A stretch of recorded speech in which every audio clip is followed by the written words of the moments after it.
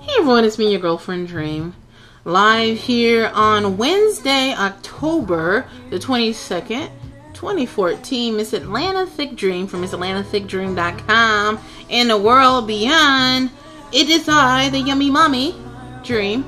I'm coming to you on this Wednesday with, let's see, a couple different topics. And I hope you like my army Scully. Thank you guys for the love on my Facebook, Instagram, blah blah blah, and of course on my Twitter and my YouTube, ATL Thick Dream. Alright, look, and I don't know where I'm posting this at. I just got in from the gym, home alone on a Wednesday evening. What? Look, my cousin's like, you look like you part of SWV. So I said, you know what? That was my error, right? Excuse me. I don't know what I'm going to talk about today. I'm trying to figure this out. I think I'm going to talk about, as a mom, raising daughters and in a home where the father is absent, right? Daughters, and then I have a son. Okay, this is what I want you guys to know. When I get where I'm truly destined to be, I'm going to be in a better position to open up a foundation, a nonprofit, or whatever. Maybe I can be a liaison or something between couples who have children and they've separated, whatever the case may be. Because here's the thing, and I'm trying to get comfortable. And I work out my arthritis is kicking in on the booty. Ooh. Anyway,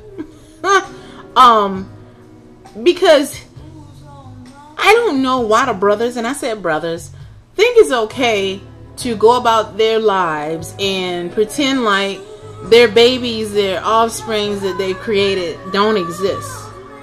And I don't get that for the life of me, because something that I created, whether it's a BM or whatever, anything, a garden, I take care of it, okay? I don't just crap out something or give birth to something, whatever it is, any type of thing, bodily function, whatever it is, I nurture it. I take care of it. I don't just let it sit there and let somebody else take care of it like it's trash, like it was a diseased portion of my body, and I don't care about it. And see, that's my passion too. I know I talk about the comedy and the singing and the blogging or whatever. That is my passion too. And what I would like to do is make it known that it is not okay for you to take care of somebody else's kids and not taking care of your own. It is not okay for you to feel some type of way towards your ex-wife, baby mama, former girlfriend, whomever she is, whom you stuck your dick up in, raw might I add, or the condom broke, whatever the case may be. Who knows? You had one little romp or two with her, cut buddy, then you had a baby, whatever the situation was. You and her had sex, you have a baby together or children together, and you got in your feelings, you decided that you didn't want to be involved with her for whatever reason, okay? It's not okay. And I know that on this magnificent planet, there's a place where dads cannot get away with what they do here in the United States. I think that men who don't take care of their own seed should be castrated or stoned, whatever, beheaded, whatever, the electric chair, something. Inhumane my ass, okay? Inhumane. I don't care. It's inhumane not to take care of your babies. And you guys know I have babies, not just one or two. I have babies, okay? And I take care of my babies, no matter what I do, how I do it. I do it legally, whether you think it's immoral, whatever. I take care of mine. And how I do mine, it doesn't matter. I take care of mine. And it is a sickness, an epidemic, and these men and some ratchet women, you think it's okay to walk around here and take care of other people's kids and not see your kids on a weekend. You send a little bit of money in child support and you refuse to get another job to take care of you and yours. And then you got some who's so caught up in self that they can't even see straight, because it's all, when they look in the mirror, all they see is me, me, me, me, me. They don't see, oh my God, I gotta take care of my kid. Oh my God, my kid could be without shoes. Oh my God, my kid could be without a coat this winter. Okay? Or who knows, you know, baby mama living in an extended stay. I can't help her because I got my car payment on my Benz, or my law firm, or my practice needs the rent paid there. You know what I'm saying? Whatever it is. You know, y'all dudes are just, y'all make me sick, and it hurts me, and it hurts my soul. I'm nurturing other daughters that are not mine. I don't do it, you know, full time, but I like to advocate to grown women who, and I say young grown women, not grown women, who were raised without a father, because I was too. Or your daddy was off in the war, or your daddy was off doing him with another itch, because he wasn't with your mama for whatever reason. He off with another heifer, raising her kids and not taking care of you. So you feeling some kind of way towards your daddy, even though he there. You see him every now and then. You know, I mean, it's stuff like that kind of hurts me.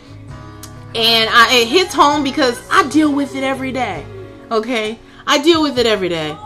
And me being a woman who grew up without her dad, you know, because my dad, he had an illness, he had got stricken with a stroke early on, okay? So I didn't yearn for daddy.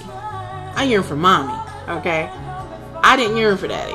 And the thing is, I'm kind of sort of daddy girl, but not really, you know, because my dad is disabled, and in the conversations, I can't really talk to him like some women can, or young ladies can just call their dads up and have a conversation like that, or your dad will meet you for lunch down or brunch at the IHOP, whatever the thing is, you know.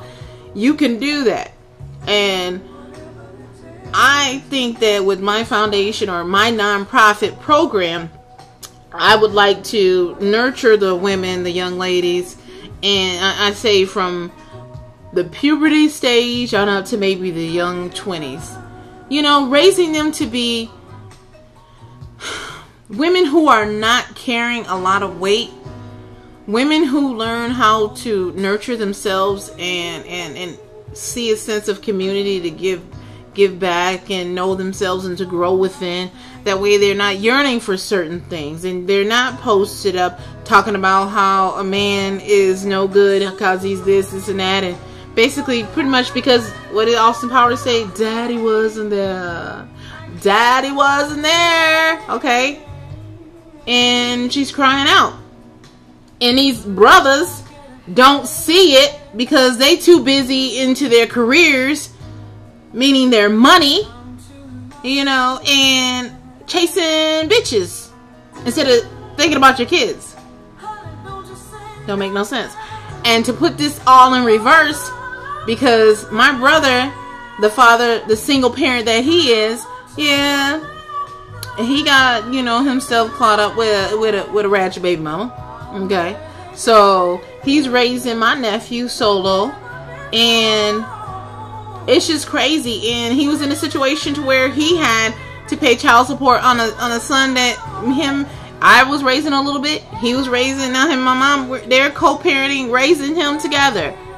So it goes both ways. And then with his baby mom,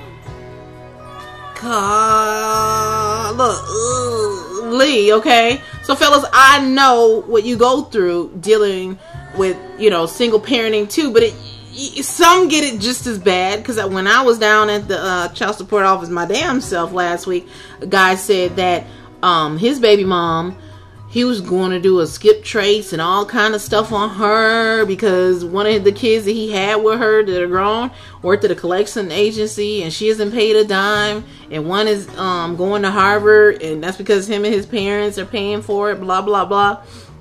See how we make it do what it do?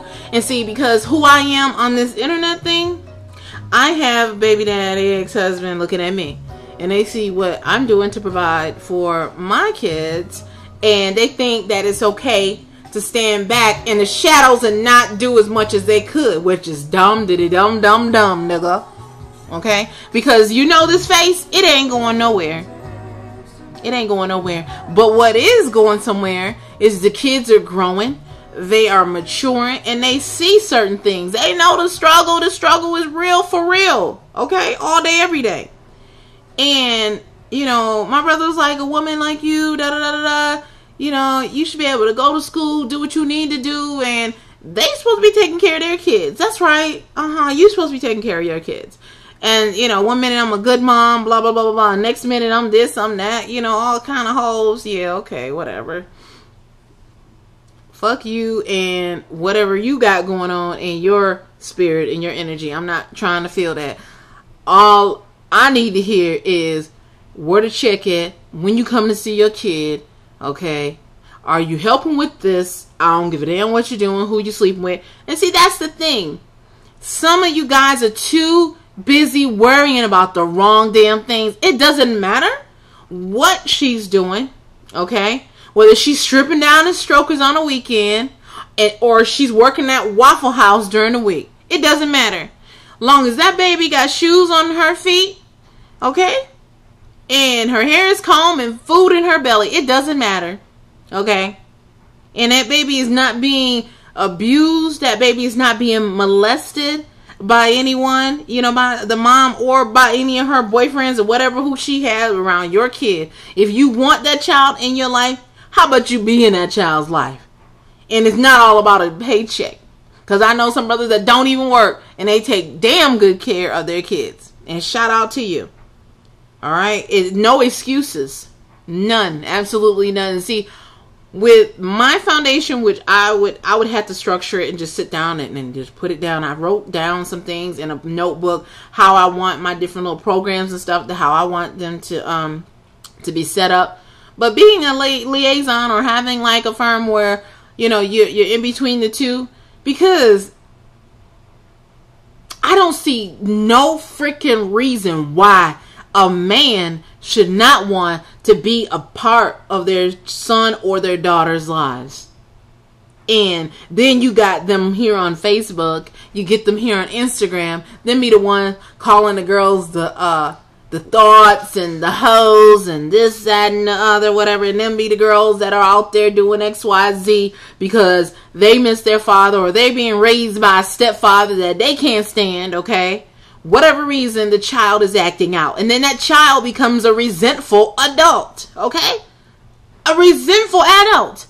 Or an asshole, or a bitch, or just a ratchet-ass female, okay? Or a bitter woman. You never know what seed you are planting in that child by not being there, is what I'm saying. By not being in that child's life. You cannot be upset with what that child is going to become if you are not in that child's life playing an active role. You feel me? Okay. So you can't complain. And it's not about seeking custody. It's not about plucking a child out of the natural environment that they've already, or she or he has already, you know, established without your ass all these years, and you want to pluck and uproot that child from what they know. You think you're doing the best by doing that? Because your ass don't want to pay child support and you rather just get custody? So your old bitter girlfriend or whatever bougie girlfriend can watch your kid? Negative, negative, negative. A lot of you guys have made that mistake. And a lot of these women who don't have children are not going to nurture your child the same way as the mom, okay? Don't even do it. I wouldn't bring a man all up in here and have them nurture my son or daughter if they're not taking care of their own children, or if they don't have children, or if I have not built some type of rapport between my children and my mate. Because see, I'm working on my kids. That's why you don't see nobody up in here with me. I'm working on my roots and my foundation. Okay, so why everybody wondering why I don't have a live-in situation and why I don't let certain things happen, that's why. If you want to know the real, for real. Okay. And men who take care of their homes, whether they're doing alimony or whether they're paying bills at another female's house and they living with mama, can't live up in here and dealing with all this, because it's like dealing with a married man. Okay. So why would I do that? What can you possibly contribute to my tribe? Okay, my well-being, if you taking care of your ex's, bills and your kids, how can you do that for me? How can you help me out and want to live with me? Now, I played that card before, allowed someone to live with me, and he wasn't really taking care of his kids. And you know what he would do? He would go outside my house to call his kids and his baby mama because he didn't want them to know that he was in a living situation with me and mine. You know what? I feel so bad for those kids. I feel so bad for him because he was being ignorant. And the thing is, my kids love this dude. He used to cook. He used to be there, but he really didn't, have the full-time job or whatever. He knew how to nurture, but it's just that he wasn't able to do it, because of poor choices he made coming up in his ego. Remember I said, get your penis out of the way, because his penis was in a whole lot of stuff, and his ego, got him in trouble. So I'm sure he don't see his kids like he need to.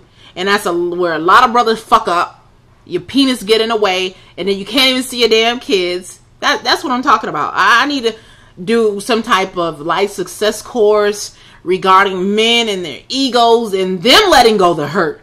We women, we deal with the hurt all day, every day. That's just part of our emotional process. But y'all men, y'all need to deal with the hurt and hear it from a woman's perspective and see them from beginning, meaning toddler stage, puberty, or the tween stage. Okay, because your little girls are starting their periods at 10 and 11, my ninja. Okay, you need to see them grow up. And we need to follow someone's child that is without a father. Okay, we need to follow them from being a toddler on up and see where they go. In my program or dealing with, whatever, how I help out or not in the program, just follow somebody's child. Let them be, and I hate to say test dummy, but use them as a specimen in this project. And let you see the difference of someone that is being nurtured, being mentored, and being guided through community versus one kid that is just left out with one parent in the home and no communication with that father. We need to try that.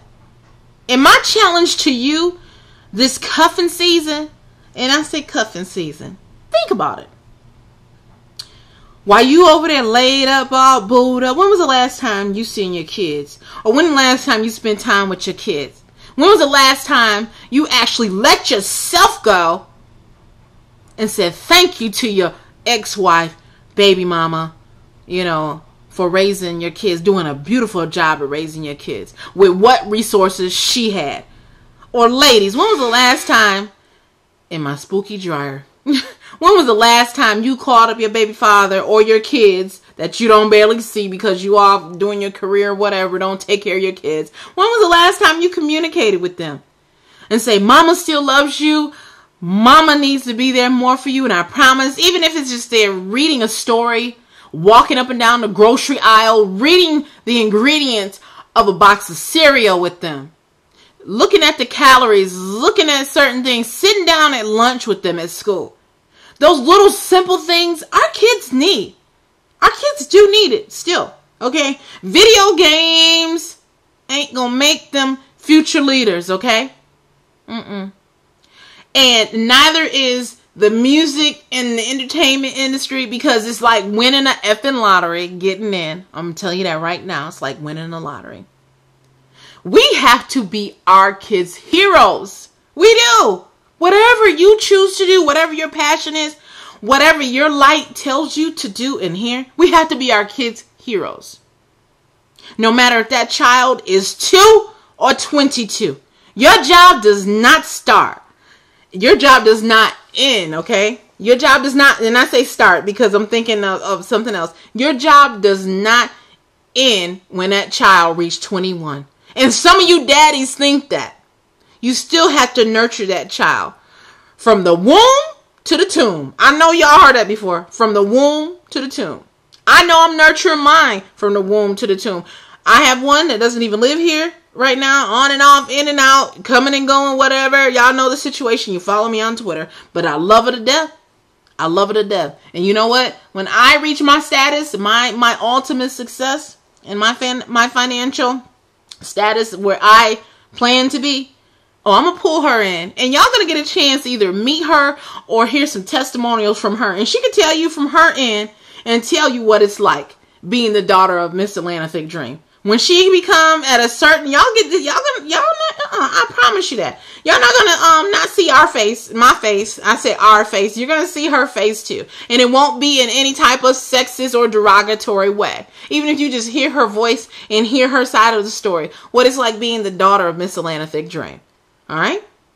So you won't be seeing me always in the, the adult world as I go on and progress in another realm. And I'm not saying I'm totally committed to quitting, but hey, one day it may happen. You never know. It's just boom. I'm going to be going in this direction where I can advocate and I can motivate and I can educate some people, because there's a lot of education that needs to be done out here. I don't know everything, but I'm willing to share a whole lot of knowledge, and I'm willing to motivate some people to do the job that they need to do. Because damn it, there was days I didn't want to get out this bed. But guess what? That something in me told me, girl, you better get your ass out of bed and get them kids off to school every single day. And I thank God and I thank the universe for allowing me to have this opportunity to come to you. And I'm going to wrap it up on this wonderful Wow Wednesday. Be all you can be. And you don't have to be in the army. You know what I'm saying? Because we at war every day with ourselves. And like I said to my homegirl, I'm saving myself from myself. We have to save ourselves from ourselves. Save ourselves from ourselves. We do. Every day. Every hour. Whatever. But I'm going to go sign off. I'm at 21 minutes. And this has been Ms.Atlanta Thick Dream on October the 22nd. Post workout. MsAtlantaThickDream.com. Bye.